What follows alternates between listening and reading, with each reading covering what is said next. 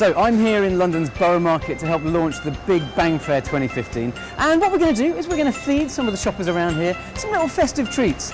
Here are the festive treats. They are Mince Flies, basically mince pies made with locusts and beetle larvae.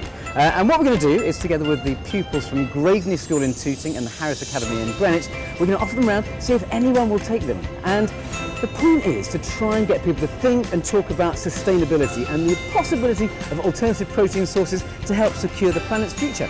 Whether or not anyone's going to actually eat them, I have no idea. I'm really looking forward to the locusts. Best bit. It's like Garibaldi biscuits, you know. These are a version of mince pies that include insects and that are eco-friendly. So would you like to try one? I would love to try one, yes. Choose your own. Choose my own. Choose your okay, poison. I'm going to go for the small one. Thank you, okay, cheers. Just have to try it. Exactly. On the head. Yay! I think if one person would like to try them, then I think a few other people would as well. It would almost be like a trend.